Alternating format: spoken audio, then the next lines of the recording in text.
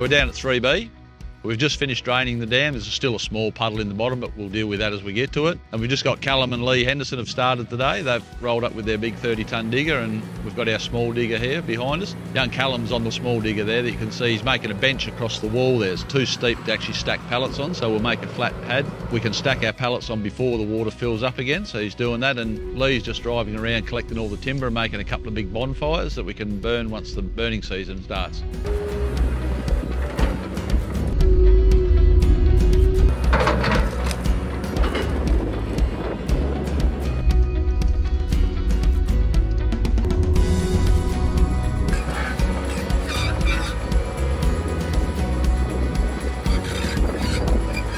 So those pink markers that you can see along the wall, that's 4 metres deep from the high water level. I went around and measured that today, so we'll put the pad at 4 metres. By the time we put our pallets in, they'll be 2.5 metres pretty much. So they can flow up and down the water column as it gets colder, warmer. The bank itself's pretty steep, and like the far side of that dam is really steep.